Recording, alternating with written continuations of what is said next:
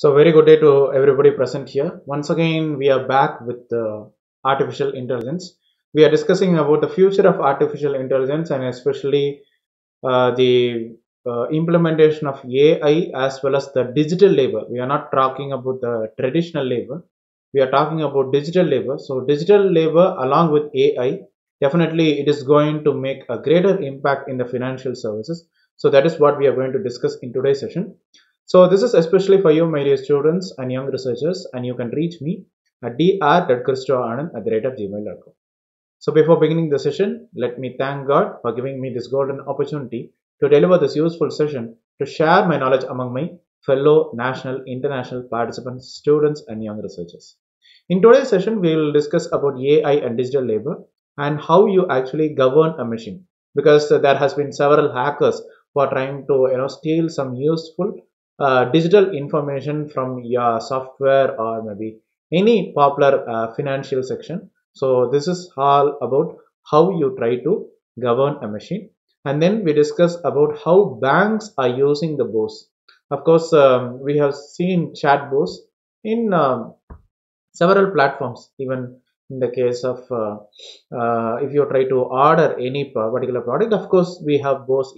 Even in the banking sector also we have some bots even, and there are several challenges of using bots, and how you try to succeed with bots is all about today's session. And then we discuss about the future of bots in the financial services, and of course I'll be discussing some AI code for event based backtesting and how you try to assess the risk. And then there is AI code for trailing loss and profit. So I've also got an individual task for you. So I would like to request you to please complete them at your best available time. And at regular interval, I'll also be giving you some short video to discuss the knowledge in a topic. So this is AI, and definitely in implementation or when you try to implement in the case of the digital labor, definitely we are going to enjoy much more benefits with the case of these technologies. And for this we would be using RPA, robotic process automation, and now over the advancements we would see IPA, intelligent process automation. So definitely even in the recent advancements, definitely it's not all about displaying something more attractive. It is all about getting the actual benefit from these technologies, and definitely it should be much more easy for the customers even. So do not be distracted by these bright shiny toys, but still then everywhere whenever we come across any new thing, it's much more attractive, and definitely we people go behind these technologies. Of course every technology has got its disadvantages, and we have got some distractions. Even the technology, we will have several problems that are associated, and our technology will be able to solve this real business problems, and definitely we will have some control problems, even governance problems even, that you have to interact with this real world operating environment. So maybe if you take in the case of intelligent process automation, we would definitely bring about building this ML, machine learning model, auto process discovery, and of course NLP, natural language processing, into this digital labor.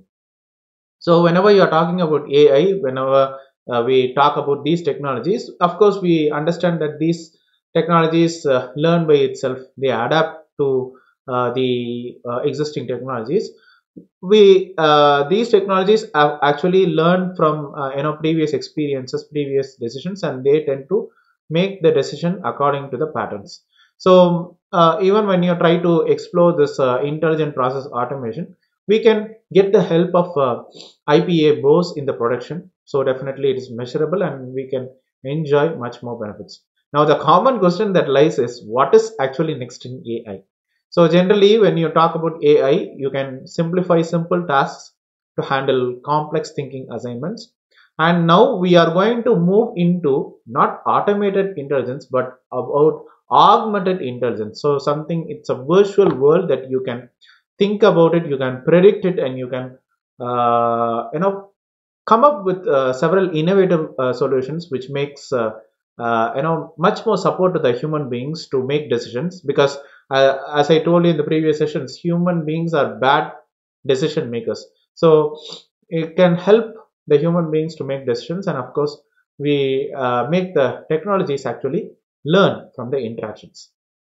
So AI role is to customize your product design, and of course, it can develop greater tasks with the predictive analytics, and of course, you can improve the outcomes such as reduce accident rates that is occurring in around the world. So you can also govern a machine even. So because AI systems, make decisions, or maybe they act in very short amount of time. They act maybe in nanoseconds, not even in seconds or microseconds or milliseconds. Okay, so it acts in nanoseconds. So what controls should we need to apply this AI systems, or what control or authority management should AI have, and whether it can have all the controls, or we limit the controls, that has to be a question that has to be asked. And how do we make sure the machines uphold their fiduciary duty, or maybe what about the regulators that govern the principles, and what if the things don't go as planned, whether will we have a quality check every time. And even in the case of Alexa, or maybe Google Home, or maybe Siri, they are having automated assistants which are helping the public. So you have to integrate, you have to manage, you have to do the administrative tasks for these channels, and you should decide when to use them and when not to use them. So you should be as a moral support to these technologies. Only then the quality check can be done in a full-fledged manner. So even the financial executives are much more eager to use this digital labor. And of course, whenever you are using digital labor, even the human beings will think, these technologies are going to replace us. So again and again, we are bringing up to the conclusion that this AI will never replace our human beings. So only thing you should think about complex tasks that has to be allotted to these AI. So maybe you should focus on the people issues. So if it is complex issue, then definitely we can allot it to AI. If it is real tasks which needs prior experience, of course we can get the help of the human beings for that, and maybe they can understand which jobs will change and how it will change. Okay, so it is not that AI will completely replace our jobs, and definitely you can offer training to help people to adapt and be transparent, be open enough in these technologies. So in order for the technologies to succeed, maybe you should have a IT audit, and definitely you should have a testing lab. So you should make quality checks much more powerful, so as to make the production more easier. And for this, maybe you should have a separate AI audit team. It's not traditional audit team. You can have a separate AI audit team, and maybe you can have accountability features even. Maybe you can explain why your algorithm reached a particular decision. So you can understand that every major process in the world, maybe if you take in the case of financial services, definitely we will have candidates for both, from the front office, middle office, or maybe back office even, to enterprise services. Maybe if you take in the case of finance, or maybe compliance, or maybe risk management, we will have investment banking even. We will take in the case of retail industry, or maybe commercial banking, or maybe insurance. We will have candidates for handling for both, maybe front office, back office, middle office even. So maybe both can be used as an effective means for the trade settlement. So maybe if you take according to the article of American Banker, the bank has already programmed a bow with a set of rules. Maybe you can perform research on the orders, maybe you can resolve the discrepancies that are allocated, and maybe you can clear the trades even. So that's what I'm telling you. You can use the bows for the trade settlement. So it's a algo bow, an algorithm based bow, and definitely maybe if it takes for the human beings, if it takes maybe 5 minutes or maybe 10 minutes to maybe reconcile a failed trade, maybe for the bow it will take maybe 1/4 of a second to do the tasks as fast as possible. So you can use the bows in the financing as well as accounting sector even. So whenever we have to do much of the manual work, and maybe you have to deal with multiple data sources, that can easily be automated with the help of a Bo. And even if you take in the case of risk management in the financial services, you can do much more tasks with regards to risk reporting and even with the control testing even. And that's been observed, I mean, program in several higher order banks even you can have a password for an app, and definitely you can send an email or maybe text to a Bo. Maybe that will give you to build a custom connector for the use cases, and definitely you can give much more provisioning to the services as well. So several opportunities are there, but the thing is more concern is all about prioritization. So what would actually help our clients first of all? So that is really a matter of concern, and definitely with the case of finance and accounting, both are much useful. But definitely there are some challenges, much more challenges of using both. So definitely it's a new workforce model, so it's a new operating model. You have to manage, you have to operate the business, and some major problem happens, and definitely it's a big black mark for whatever we are serving with. So maybe you'll understand who will actually maintain the robotics estate, how will you'll get up this freed up capacity be utilized, can you terminate or maybe renegotiate the outsourcing contract, because the contract once gone is gone, you have to handle it with care. And what extra skills actually is needed for the workforce model, so that's it's a pretty tricky one, and it's a new thing. Okay, so this is a challenge, once again a challenge of using both. And both have gone wild no matter what. At the end of the day, maybe you cannot tell the investors or the auditors or maybe regulators that the board did something wrong and human beings did it correct, so you cannot tell that way. Okay, so this is what many investors, many managers are thinking about it. So even the CIOs and the CISOs have to think about governance, about security, and about the risk management feature even. And there are some actions even you should have unique user IDs for each boss, and definitely the communication should be secure enough. Okay, and should you should create a backup for each and every process that you have to go with. Even with the case of boss that would require critical operations, you should have some backup even. So that is the reason you say boss have gone wild enough. And still on the positive side, even on the upfront even, we have succeeded with the boss. So even with the end-to-end processes, so you should think about it before configuring the entire individual bow. And we will have a robo process automation bow, definitely with the case of detailed analytics features, insights even. So definitely we should need ML, machine learning, as the right way to deal with bows. And there should be a portfolio of the technological options. We should have a end-to-end process even, and definitely the workforces tend to focus on higher value issues even, with the case of projects with the regards to cost cutting or maybe reducing the headcount. We can come up with freeing up more capacities with the both even.